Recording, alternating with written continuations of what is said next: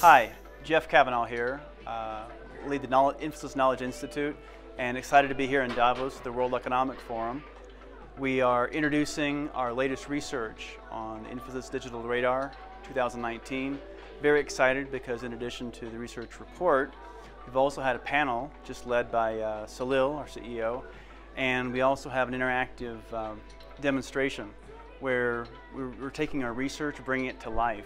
These 1,000 respondents, 7 countries, 12 industries, where we're able to peel this back and show how companies are moving from one level of digital transformation maturity to the next, able to slice and dice the data in a lot of different ways.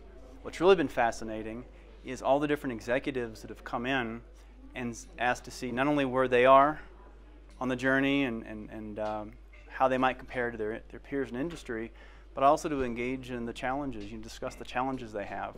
Because although every company is coming from its own perspective, there are these common themes that are resonating. And things like learning, things like Agile and DevOps, and also trying to determine where to put their people with proximity and this design approach. These are all resonating consistently with as accelerators to help them get to the next level. So very excited to do this and look forward to the next wave of research as well.